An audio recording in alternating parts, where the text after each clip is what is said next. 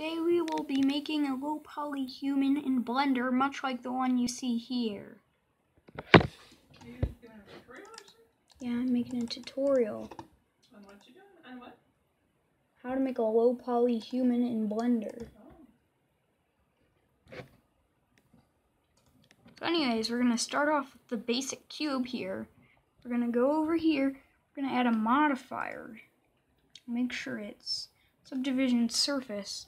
And now you see it's a good shape for a low poly character's head. I'm going to bring this up. And now we're going to enter edit mode using tab. Now this might be easy, but some of you might not know how to do this, so I'm using tab, just so you know. Now you will use Control R to make a cut in the middle.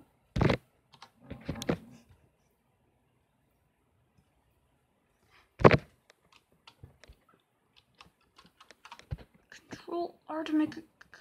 So yeah, press Control R, then click. Then press escape to get a perfect cut in the middle. So then you're going to want to drag, you're going to want to take this, make sure you have the move tool selected. So now that you have this selected, you're going to want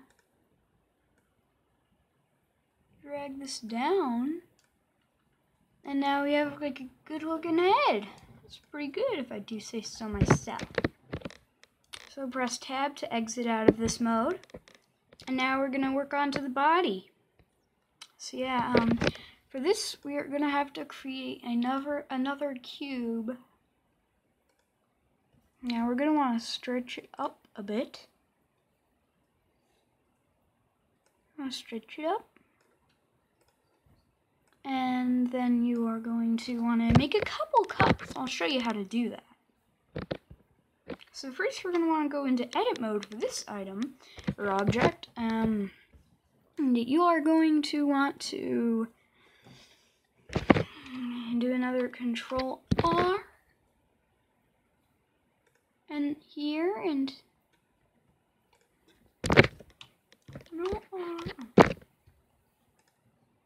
and you're going to want to do it in the middle.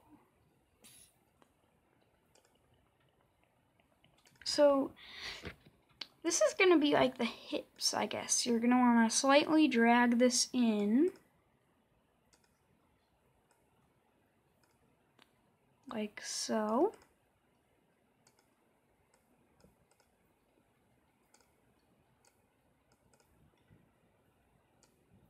And there you have your nice looking body. Now you don't have to do this, but I made the like squares go a bit further in. Then you are gonna want to add a cylinder for a neck. For the bottom of the neck, you can use a cone. And then for the arms and legs, you can also use cylinders. And that's pretty much all you need to do. And congratulations, you've made a 3D model of a human. Congrats, he's so awesome. Now you can import him into your Unity games, like I did here. Here's the player and stuff. So yeah, that's how you do it. That's how you do that stuff. Anyways, that's all I have to say. Bye!